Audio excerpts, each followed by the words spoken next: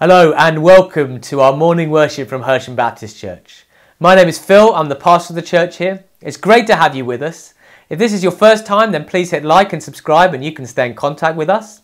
We're here to provide good Christian resources to help us all to be courageous in mission, Bible saturated, spirit dependent and loving of others. We hope that you'll stay with us for the rest of our morning service. We have some songs and sung worship coming up on the playlist. And then after that, I'll be leading us in some prayers.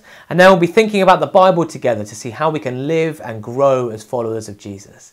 And then after that, there'll be time for sung worship and songs of response.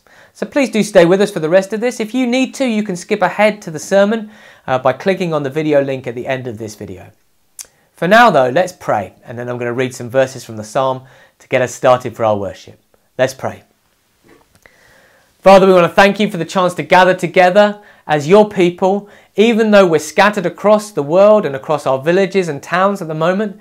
We want to pray, Lord, that you would fill us with your Holy Spirit, that wherever we are, however we come, Lord, whatever our week has been like, Lord, whether it's been filled with faith or with doubt, with happiness or with despair, Lord, whether we come frustrated and wondering how we're going to cope with the next week or full of life and vigor and ready to get going, we want to pray wherever we come that you would meet with us.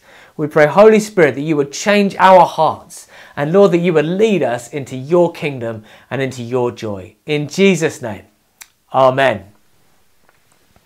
Well, we always like to begin our worship by reading some verses from a psalm. And I'm going to read these verses from Psalm 118 that Jesus applied to himself. These are verses that speak about what Jesus has done and the victory that he's won at Easter. This is Psalm 118 and verse 22. The stone the builders rejected has become the cornerstone. The Lord has done this and it is marvellous in our eyes. The Lord has done it this very day. Let us rejoice and be glad. You might be living in a time where you feel rejected or sad. You might feel like you wonder where Jesus has gone, and God's word to you this morning is he's not gone anywhere. The stone that the builders rejected has become the cornerstone, the foundation of every building. The Lord has done it.